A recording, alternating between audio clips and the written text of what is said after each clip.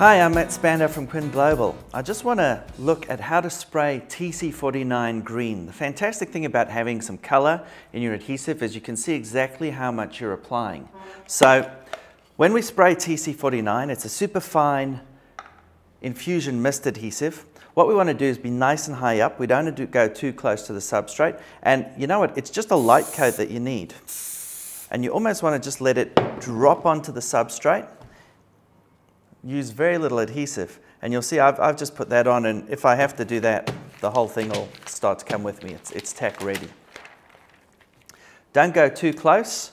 Great thing about color, if you do, is you'll see when you go too close, you'll get a big stripe of color, and that'll tell you, hey, I'm too close, or if I'm using too much, I'll get color coming through as well.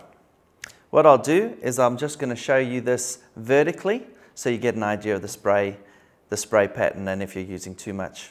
So I've just got some paper behind me just so I can show you what the color will look like if you're spraying TC49 vertically. So I'll be about 20 to 30 cm away from the substrate.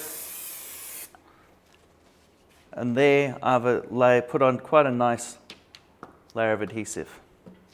Okay, so after spraying that, my camera lady's just told me that the camera can't even pick up the adhesive. But if you get close to the paper, you'll see it's just got a bit of a green tinge. And what we'll do is we'll put some pictures on this video in a second.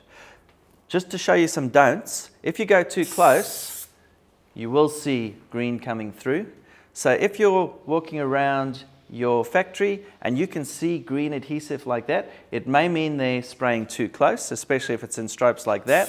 Or if they just spray too much, it's going to look like that. In fact, you don't even need to spray that much. If you can see the green from 5 meters away, there's definitely too much adhesive being used. So to give you an idea what it looks like when I spray well, that's about all you'll need.